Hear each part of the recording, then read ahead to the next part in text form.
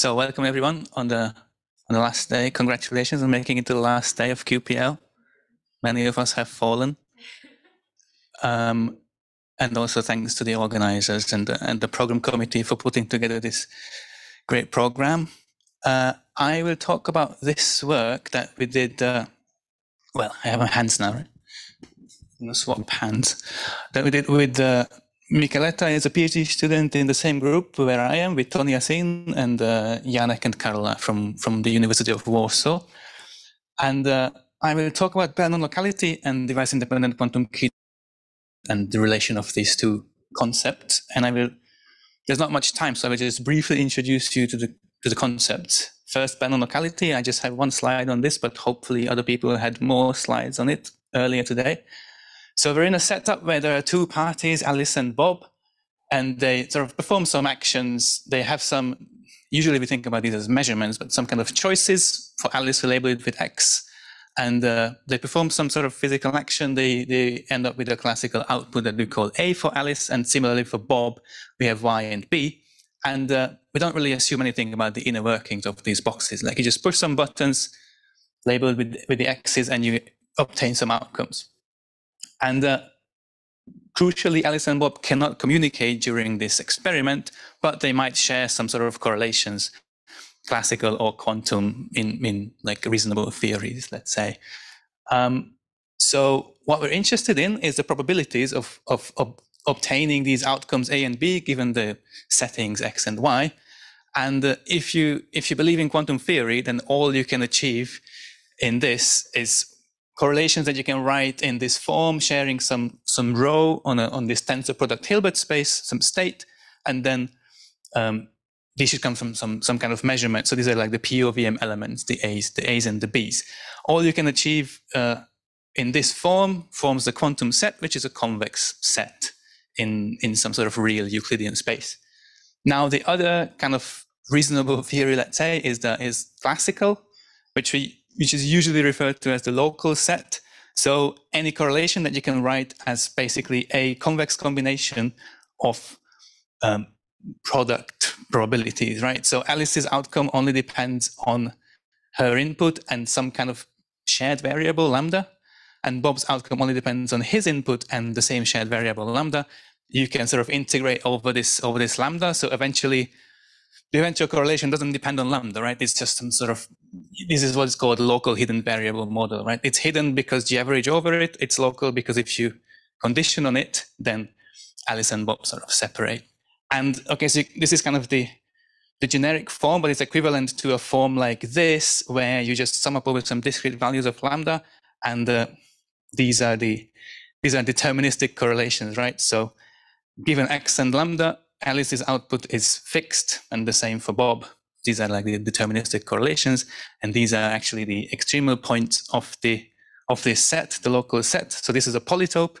The extremal points are deterministic, and you get this kind of nice picture that everyone always draws. So this is kind of how you should more or less imagine these sets. There's a polytope, the local set, and there's the quantum set, which is strictly bigger. This is sort of Bell's theorem, which I will not have time to explain, but hopefully most of you know. So this is my only slide on nonlocality. Now we're moving on to device-independent quantum key distribution, which might be like sort of a bit less known for everybody. So I will spend a bit more time on this. I will just start with key distribution. This is sort of the main task, like what we want to achieve. Again, we have Alice and Bob. So, you know, so far so good. You see some sort of connection, and they want to end up with some key. So these are, you can think of them as like strings of bits. Alice has a string of bits and Bob has one. And what they want these strings to do, they want them to be the same. And they want them to be random. And you might ask random for whom, and pretty much everyone else, right? So you want these bit strings for Alice and Bob to share this, and nobody else can like predict what these bits are. So this is like the sort of main task of key distribution. How do you do it quantumly? Well, one way you can imagine is that if they share this is a singlet state, let's say they share a singlet state, and they make measurements in the computational basis locally.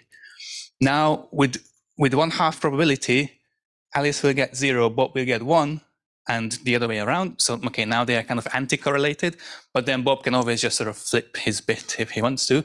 So basically with this protocol, they end up with completely random bits and nobody else can predict this, right? Because it comes from this pure quantum state with like equal probability of collapsing onto 0 or 1. So this really gives you this, this secret key. The problem with this is that it's not device independent. So how do we make it device independent? Now we don't trust anything. You don't trust like what these devices do. So, you know, if you go back here, we had to know what the state is. We had to know what the measurements are. Now we don't want to have this assumption because in a cryptographic scenario, this is kind of, we are paranoid. You know, maybe some eavesdropper is controlling the source. Maybe someone else was manufacturing the devices. So you don't want to a priori assume what your state is and what your measurements are. You want to just end up with a proof that you do have a secret key only based on the correlations that most of you can't see, but it's the same stuff as you had before. So this is the kind of idea of DIQKD. And how do we do this? Well, the kind of standard way, that's the most known way, is based on the CHSH inequality, which again, I don't have time to put on the slides, but hopefully like many of you know this.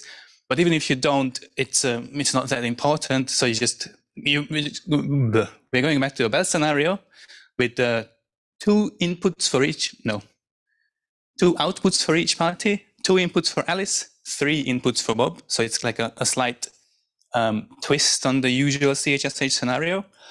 And we use the 0-1 inputs to basically certify the states and the measurements. So maybe you know, like if you play the CHSH game, if you get the maximal violation of the CHSH inequality, then this essentially certifies your setup. So you can then say that, yes, indeed, my state is, let's say, the singlet state or some maximally entangled state.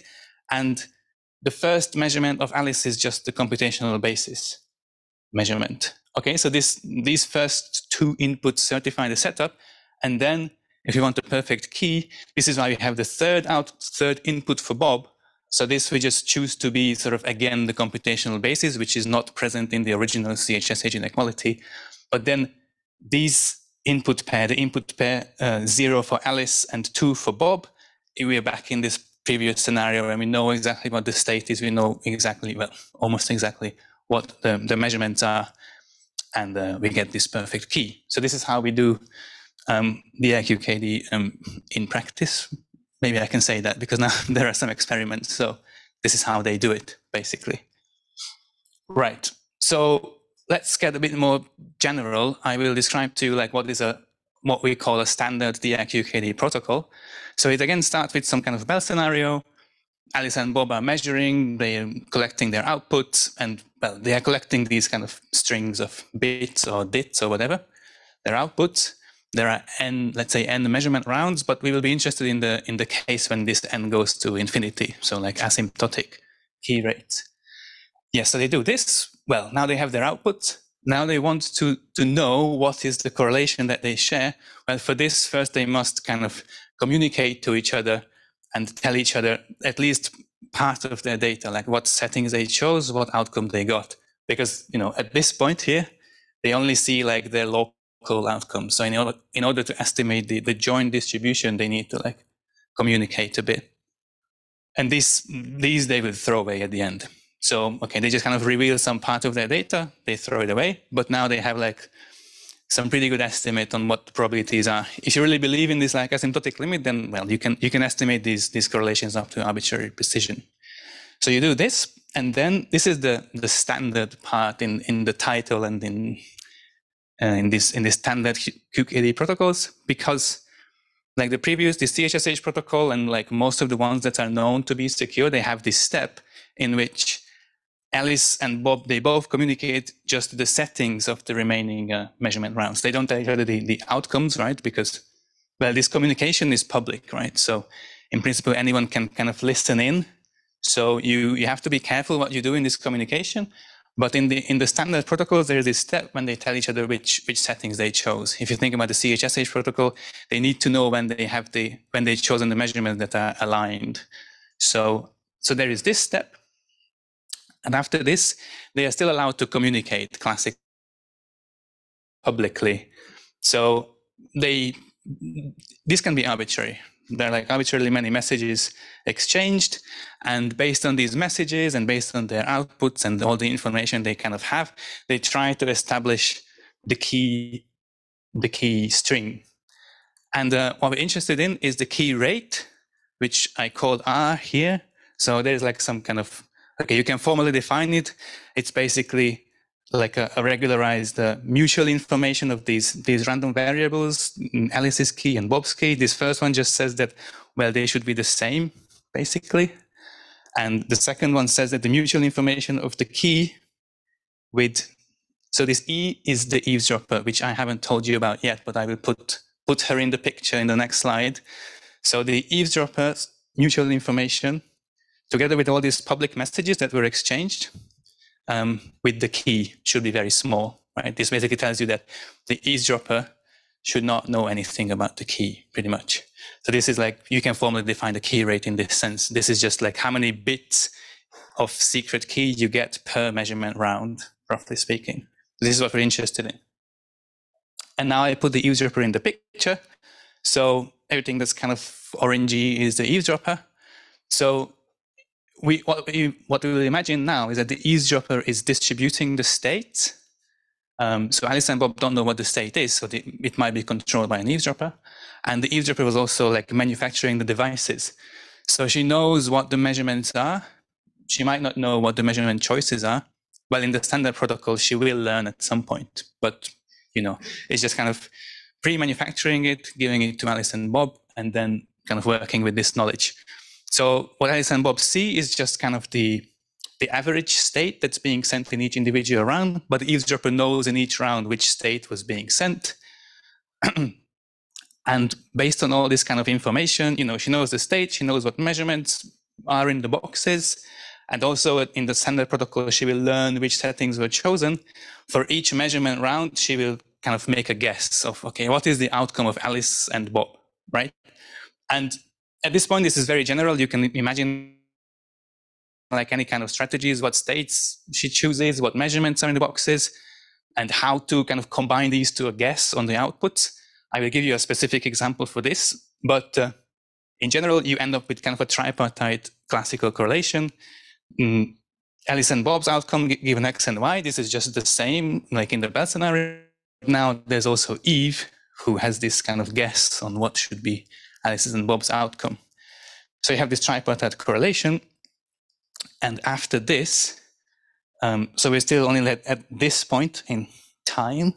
And after this, Alice and Bob still kind of exchange some classical messages trying to extract a secret key from this correlation. So from this point, it's basically like a classical problem. What is the key that Alice and Bob can extract from this tripartite correlation against the eavesdropper? So what we're interested in mostly is deriving upper bounds on this key rate that I introduced to you. So again, same kind of picture. The first part is, well, it's just quantum, right? Alice and Bob are measuring the state, obtaining the outcomes and seeing like what is the correlation. And in general, we're interested in like in which correlations are useful for the DIQ-KD. Then there's a second part, which we call standard DIQ-KD, where there is this round where the inputs are announced. And after this, we end up with this classical tripartite correlation. So once we have that, we can use results from classical cryptography, which are kind of well known in some communities, right? And there is a result that we will use specifically is that from a given classical tripartite correlation, you can upper bound the key rate using this quantity, which is called the intrinsic information. This is something that you can essentially just compute from this correlation. It's basically like a conditional mutual information optimized over local stochastic maps on Eve, if you know what these mean. If not, then it's not a problem, right? It's just something that you can basically compute from here. Right, so this is how we want to derive upper bound on the key rate given the correlation. And just before I go to the results, I tell you why Bell nonlocality is necessary for device-independent quantum key distribution. If you imagine that the correlation that Alice and Bob see is local, you can write it in this convex combination of deterministic correlations, right? And then, well, especially if even like the the inputs are announced. You can give this hidden variable to the eavesdropper, the lambda, and conditioned on this lambda, the eavesdropper knows everything, basically. In every round, she knows what is the outcome of Alice and Bob, and there's no chance of extracting a key. So it's necessary for the IQKD to observe correlations that are non-local. And we're asking a question whether it's also sufficient.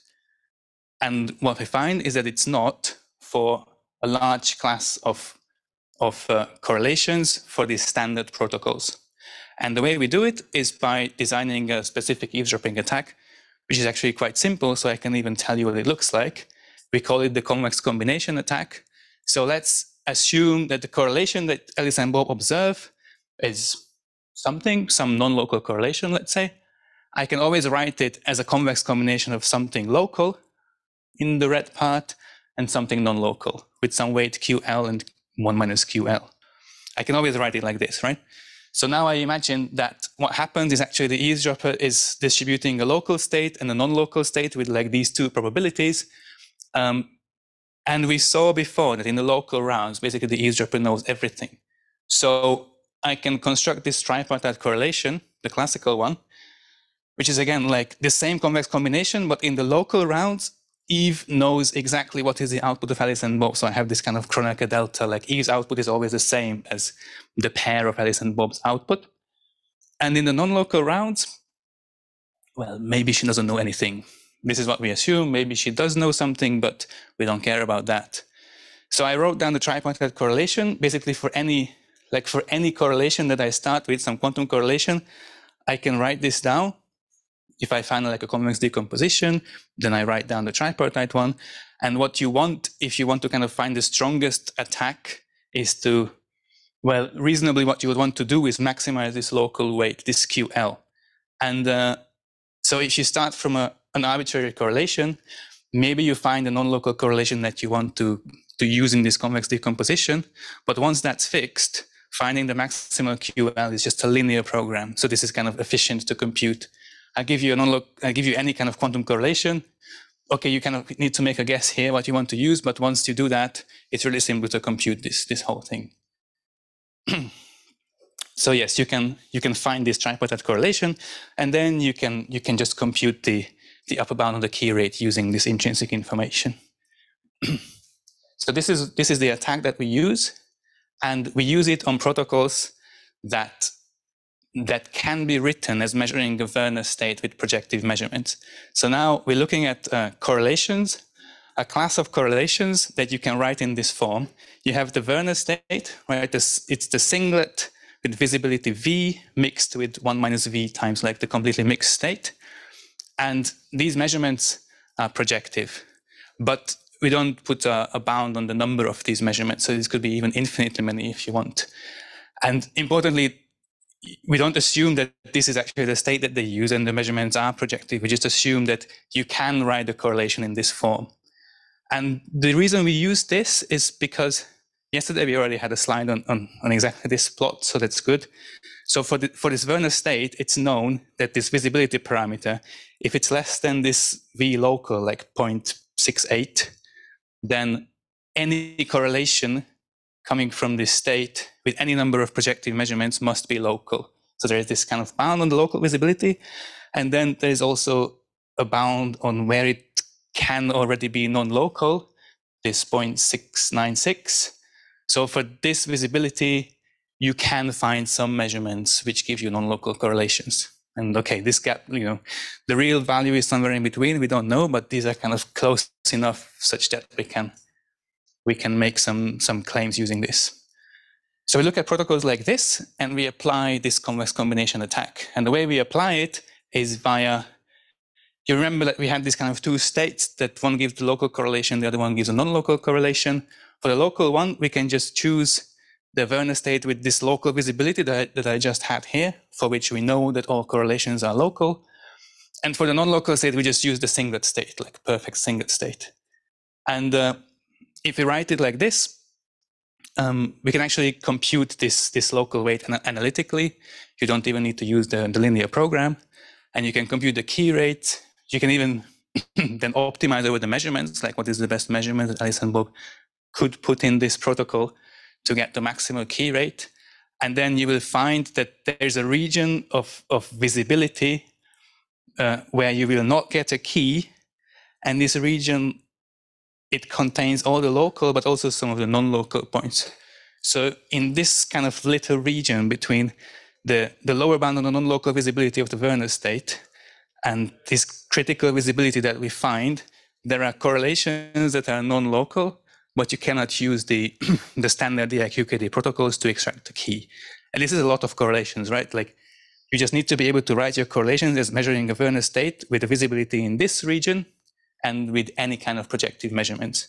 So this gives you a lot, and these are all sort of useless for these protocols. So what are the implications and the limitations of this result? So you can kind of put this in the standard CHSH protocol, and okay, there we know the local visibility perfectly. So on this plot, you have the visibility in a CHSH type protocol. Here you have perfect visibility, 1 bit of key. Here you have the local bound, no key. And then, okay, these like dashed lines, these are upper bounds from some previous works. The shaded region is the lower bound from the original paper on this protocol. And this solid green line is the upper bound that you get from our attack. And it goes to 0 at this critical visibility before the correlation becomes local. So you use the standard CHSH protocol. If your visibility is here, your correlation is still non-local. You still violate the CHSH inequality, but you will not get a key. And you can kind of generalize this using like this bias CHSH inequalities. So you don't just get like this line of useless correlations, but you can also have like these two-dimensional regions. So this is not like a small peculiarity of this line, but you can really get like some volumes. Well, volumes, but you can get some regions. And then the limitations is, okay, we assume these standard protocols, right? So the question is what happens if only one party announces the inputs, and there exist protocols like this, that you can use the CHSH game with no additional settings and just one party announcing the setting. For these protocols, so far, we couldn't really find such generic no-go results. There are some results in this direction, but it might be the case that these kind of protocols are better if you have a large noise. So yeah, this is all I wanted to say. Thank you.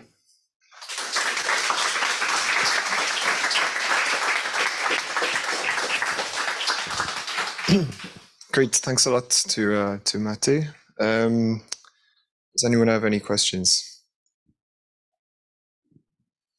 Yes.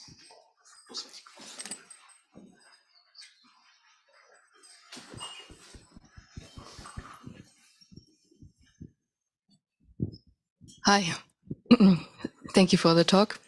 I was wondering if you could give a bit of an intuition where you think this separation really comes from, and perhaps also thinking, because you said perhaps you're using like a large system, like a Werner state that is kind of, where, or do you use copies of Werner states? Like, Werner states are depolarized states, right? You could technically have a mixture of a maximally entangled state and a completely mixed state. So is it like over all these kind of bigger systems, the maximally entangled state mixed with a completely mixed state, or is it kind of a copy of Werner states on bipartite states? So it's a single system, right? So for these results, what we have is, yeah, you use this Werner state, which is exactly what you said, like a maximally entangled state mixed with a maximally mixed state. Yeah, okay, but so in this case, you have, okay, so let's say assume you have like a qubit, then A and B have two outputs yes. each, or three, depend. Yeah. But so now you generalize it to like whatever an infinite amount of output, and how does your state transform? So for more outputs, we don't really know, right? So in this, we heavily use this result that these measurements, okay, these measurements are basically projective, mm-hmm.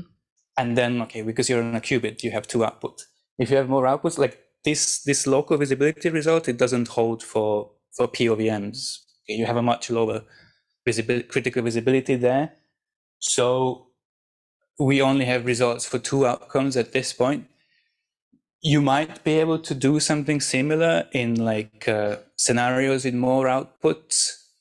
We didn't really look at this, and I'm not sure. But I think you can potentially get like specific results. You have like a specific DRQKD protocol which uses like Qudits and uses some like D outcome measurement, and perhaps in this Bell scenario, you know exactly like where at what visibility, if you use the kind of same mixture with the maximum mixed state, at what visibility you would go to local.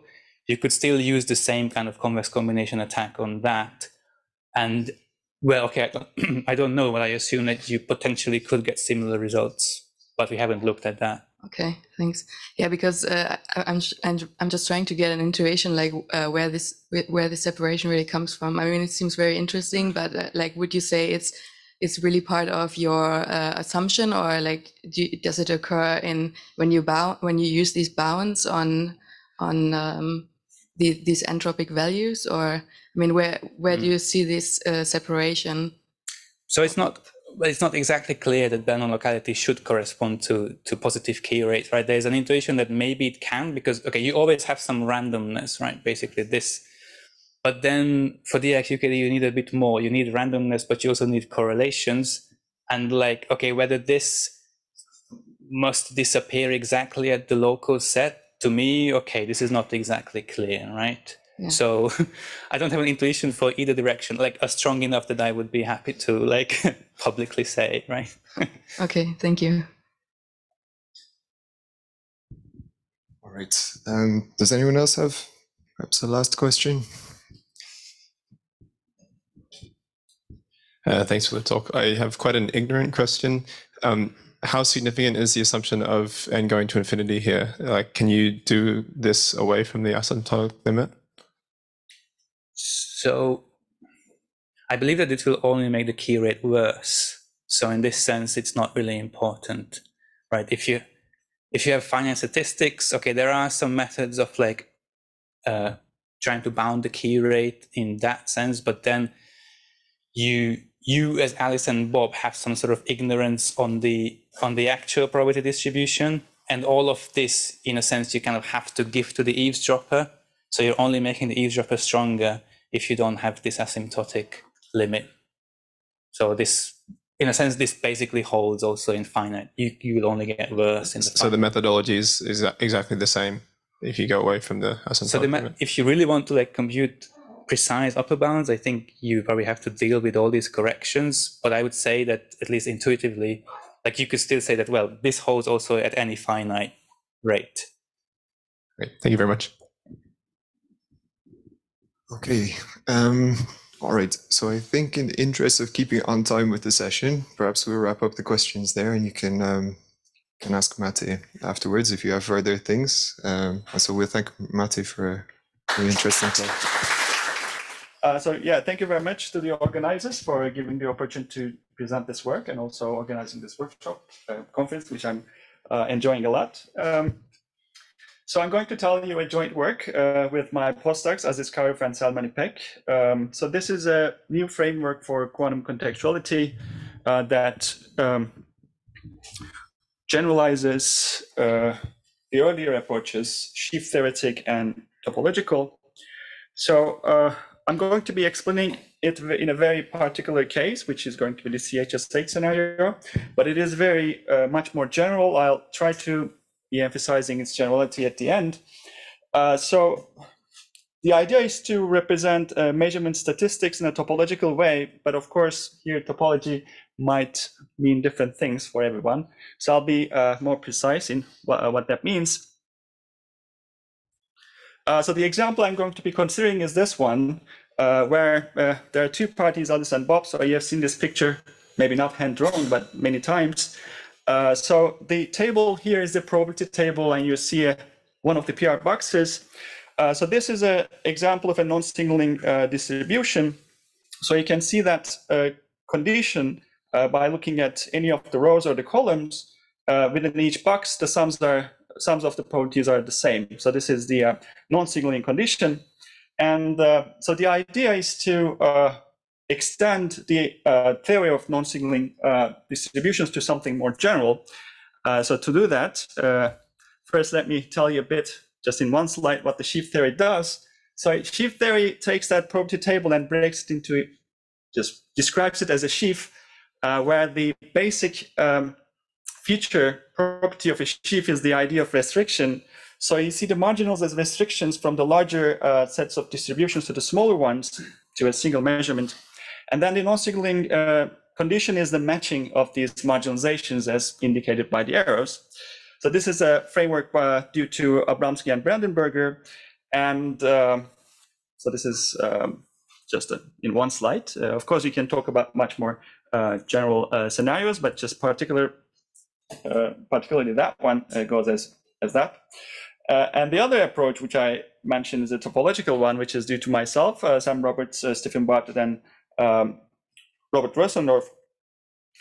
In here, if you start from the CHS8 scenario again and assume that the parties do a quantum measurement, say the Pauli measurement X and Z each, you can extend the context by multiplying the observables to, just extend the rows and columns to get the Peirce-Mermin square.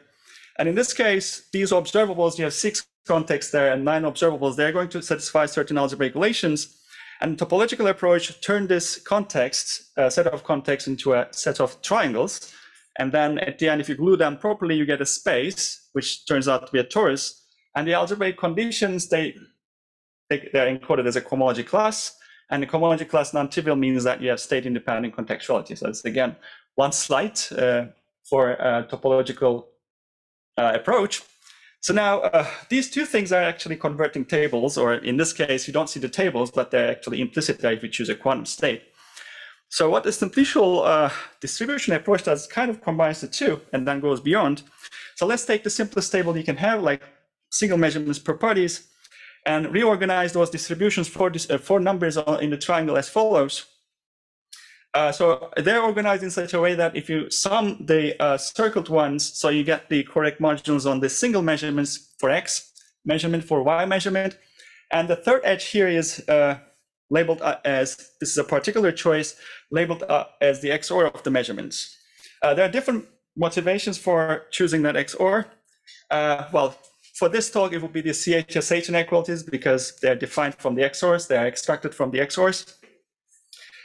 So this is essentially the basic picture for a particular simplicial distribution, which is just a triangle.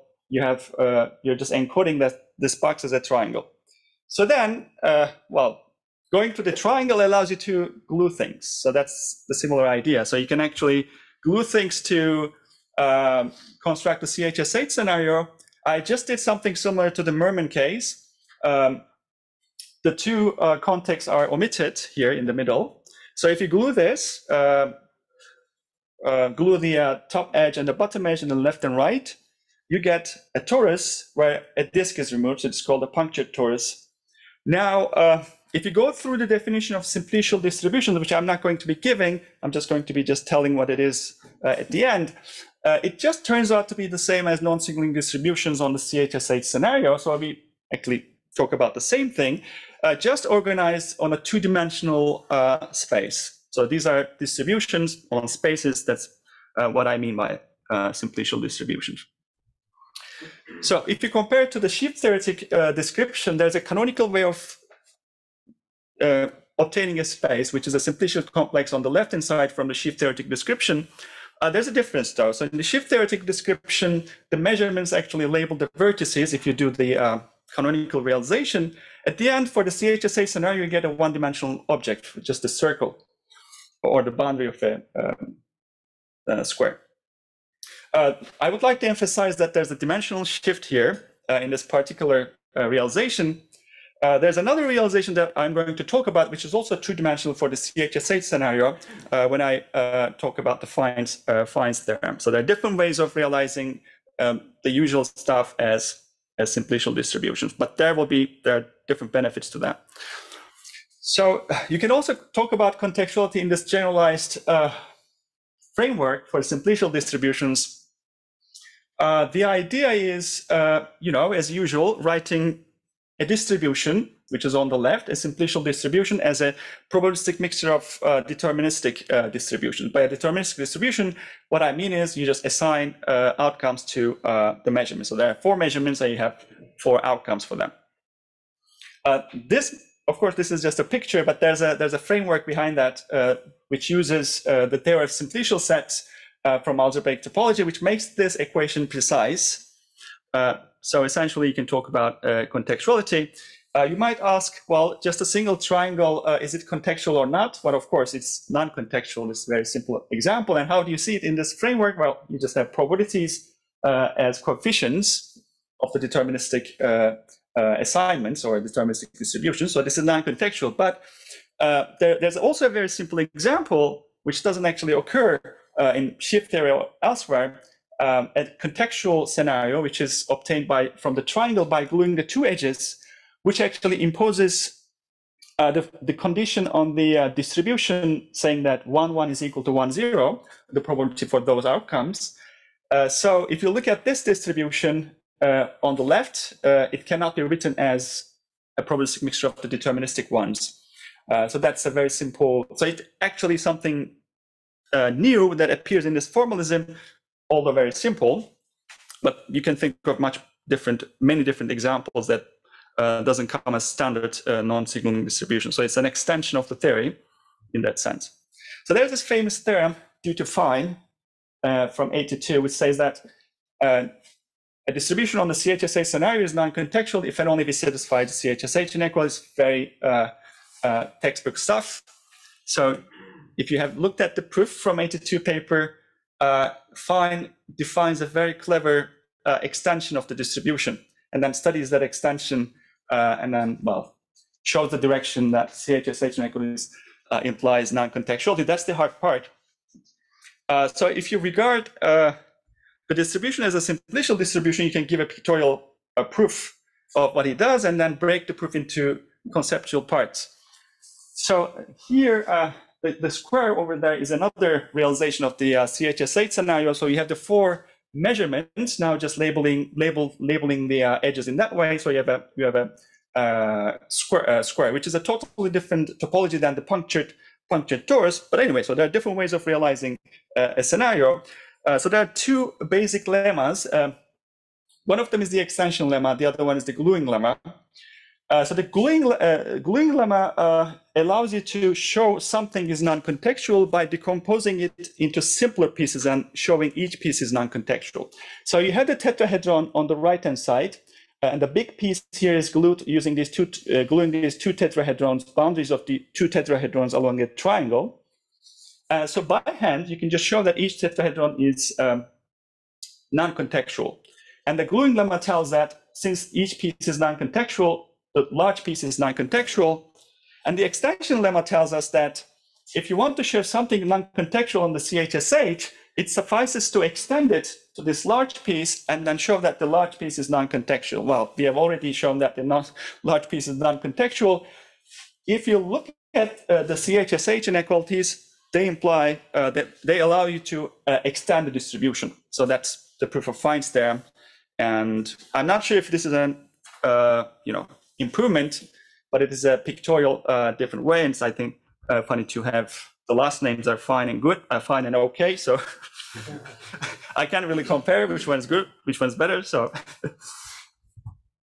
but there's a bonus. If you go back to the other realization, which is the punctured torus, you can say the following: a distribution on the CHSH scenario is non-contextual if and only if that distribution extends to a non-signaling extends to a distribution on the full torus.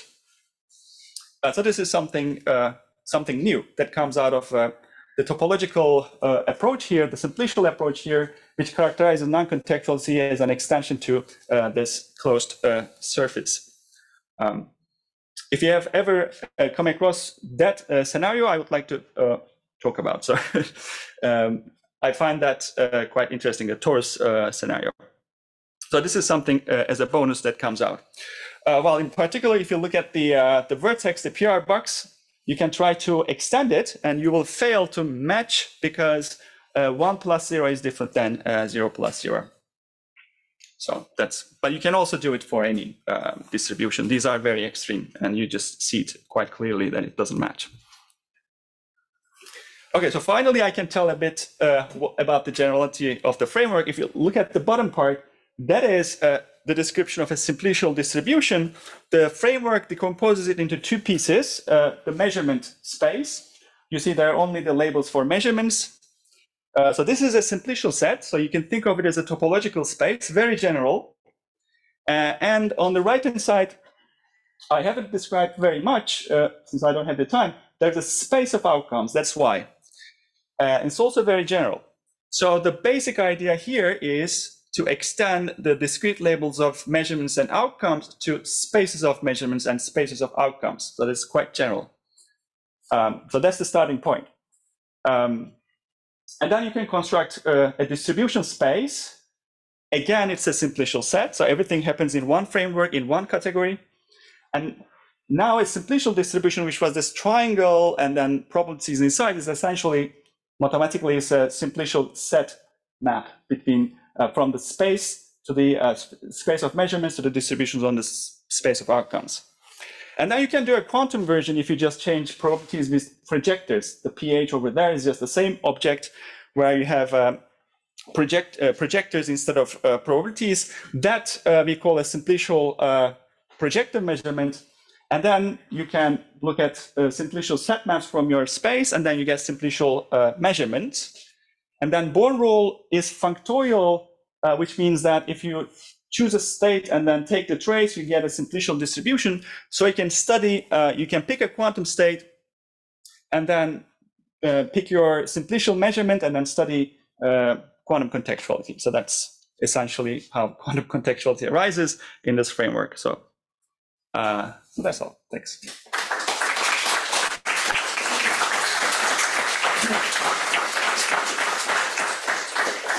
Okay, many thanks to Cihan for beautifully illustrated talk. Thank you for the talk. So we saw lots of triangles, and you were building things out of triangles, but of course you can go to higher dimensions, and you have tetrahedra or simplices, right? Mm-hmm. Is there a minimal dimension that is expressive in the sense of recovering all non-contextual models, or does that make sense even this question? So there is so this canonical realization that I mentioned at some point, so there was this thing here on the left-hand side. So of course, given any non-signaling distribution, you can construct a space as in the left-hand side where the dimensionality of the measurements is 0. And this is always realizable also in our framework. So you can take the non-signaling distributions and embed it into our framework. But there's also another embedding where you have a dimension shift. There might be different embeddings, which I don't know. So that's what I can tell. Yeah. Okay, thanks. Thank you. Have we any other questions? Yes.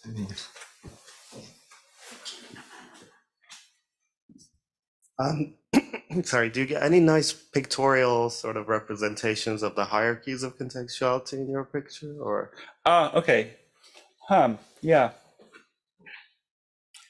Hierarchies of contextuality. Well, yeah, so in this one, for example, so this is also realizable in our framework. So this is state-independent contextuality. So this is a very strong type of contextuality.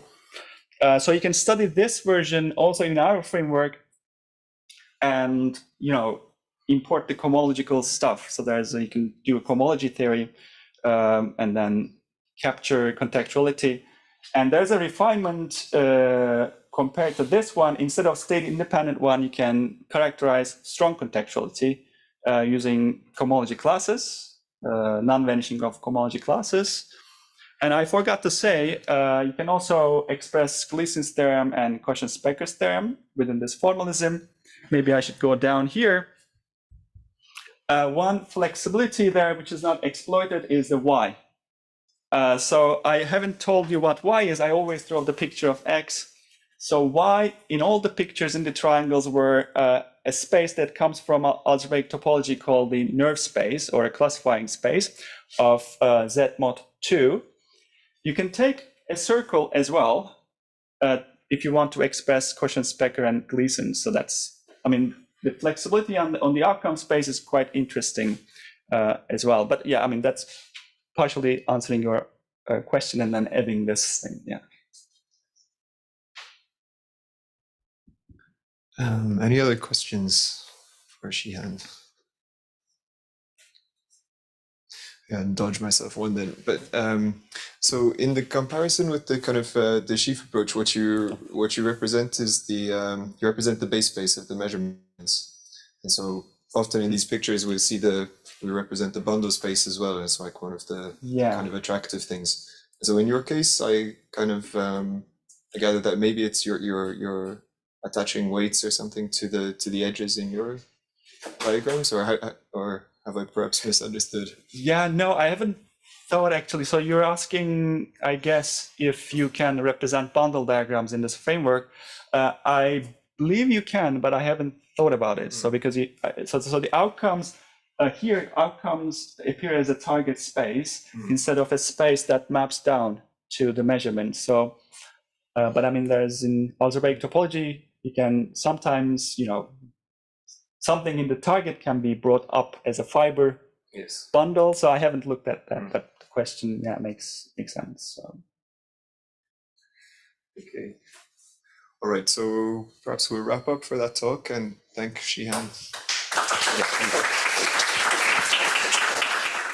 Joined with Michael Zurel, Robert Raussendorf, and also Arne Heimendahl. That was supposed to be the people who contributed to the original talk. There is a polytope that was invented or considered for classical simulation of quantum computing, computation, in this paper for qubits. And the talk which Michael was supposed to give is a Qudit version of that polytope for odd local dimensions. But I'm going to tell you the qubit version anyways, because the slides that I have from a different talk might give you some ideas. So what is this polytope? So I have just a picture here, right here. So the polytope here is a convex polytope, finitely many vertices. For any number of qubits, the polytope in question that I'm describing, it contains the space of density operators. So that's the formal definition. Well, if you don't want to read the definition, there's a quick way of describing it. You take the stabilizer polytope and then take the polar dual, the stabilizer polytope. That's some polytope theoretic notion. Or instead of requiring positivity with respect to all projectors, you just require positivity with respect to stabilizer state, and you get a polytope that contains density operators. So that's the picture for a single qubit. That's the 8-state model. And just imagine the Bloch sphere is sitting inside. So that means if you choose a quantum state, then you can decompose it into a probabilistic mixture of the vertices. You can do it for any number of qubits. And then the thing that we want to simulate classically is the magic state model, where you start from the quantum state and you apply a sequence of Pauli measurements. And once you decompose the quantum state into the vertices, all you need to do is to update the vertices at each time as you perform your measurements. And then the update rules in the 8-state model is depicted there. So you have with 1/2 probability, if you're sitting at the vertex, you will either stay there or go to another one that's indicated by the arrow. So that's the simulation algorithm. But of course, you can do it for any number of qubits. And the crucial point here is that there is no negativity that appears in the simulation. So you might ask, because negativity quantifies hardness, you might ask where the hardness here is hiding. And that's an open question, so we don't know. So I don't have the answer to. But there are certain types of vertices that are called CNC type vertices, for which we know the description explicitly, and we know how to update. And these are efficient. So you can think of, there's this large, huge polytope. Maybe I should tell you a bit of numbers. So you have, for 1 qubit, you have the 8-state model, 8 vertices. For 2 qubits, you have a very large polytope. It's a polytope with 22,000-ish vertices. So it's very huge. And for 3 qubits, it gets to millions and very, very large. So these type of vertices that we call closed non-contextual vertices, that are easy to describe and you can update them efficiently. So that subpart of the polytope spanned by these vertices is efficiently simulatable. So that means whenever your initial state is inside this polytope, you can efficiently simulate. But in fact, these are not the all. You can go beyond that.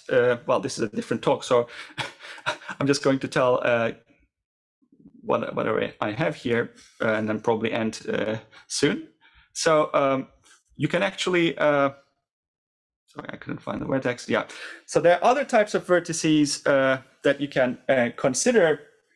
So the CNC type vertices, that's the one over there. The expectations are 0 or plus minus 1 in the Pauli basis. There are different vertices for, this is a 2 qubit case. There are different vertices for example, that one over there also assumes expectations which are like -1/2 plus 1/2. So these are not, this is not a CNC type, but it turns out that actually you can also describe this efficiently, also update it efficiently, but the rules are much complicated. That means actually there are other vertices outside the CNC type vertices that are still efficiently, updatable. So you can ask the question how much we can extend this polytope and quantify, search for hardness where it arises in this polytope. Thank you for your attention. Sorry, so this is not the talk, of course, but Michael was going to tell you the Qudit version of this. You can do everything in the Qudit case, and there are theorems there. So I don't have that talk, sorry. Okay, so thanks a lot, Cihan, in the circumstances for a hastily put together presentation. So I'll ask, just in case anyone has burning questions on that paper. So the paper was the hidden variable model for quantum computation with magic states on any number of qubits, sorry, of any dimension. In case anyone wanted that, yeah. So what kind of computations fall inside the CNC or the other efficiently updatable polytopes? Is that easy to identify, or? Yeah, I don't know. Okay. Which computations fall, particular algorithms that's... Well, so it sounds like what's nice about this is that you can express magic states as... Well, yeah, So can you write down some examples of circuits or systems where there's a natural interpretation? Well, if you... Well, I don't have any examples in mind to tell, but this extend the... if you start from a stabilizer state, the simulation is going to be efficient. This is going to be extending that because the CNC part is going to be containing the stabilizer state. So, yeah. Okay, and another question.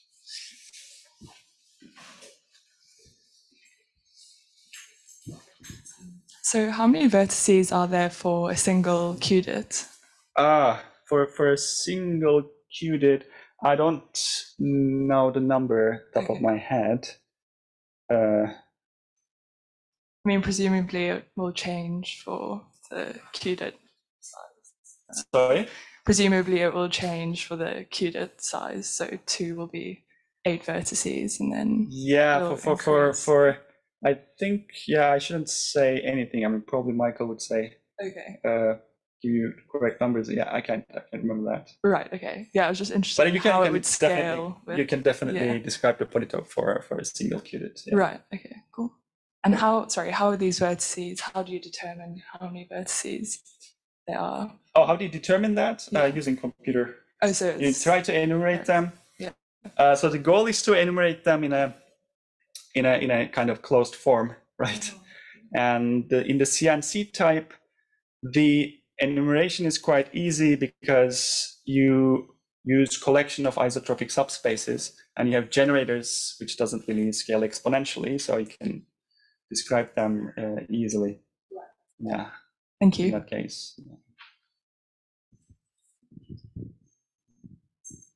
All right. Well, I guess at that point we can wrap up the session. So say thanks to the speakers, to Máté and to Cihan for the feedback.